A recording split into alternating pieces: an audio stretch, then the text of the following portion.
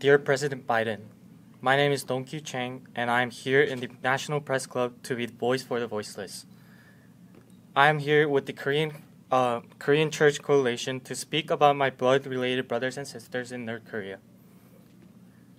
Hundreds of thousands, including children, are detained in political prison camps where they face torture, starvation, and forced labor.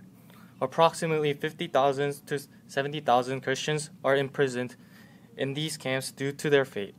Mr. President, please support the passage of S. 584, which aims to ensure that the United States continues to support the oppressed people of North Korea. We are demonstrating our commitment to protecting human rights and letting the people of North Korea know that they're not forgotten. By passing the law,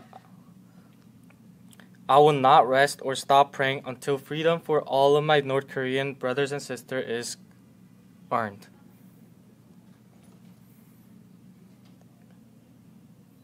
Are you done? Yeah.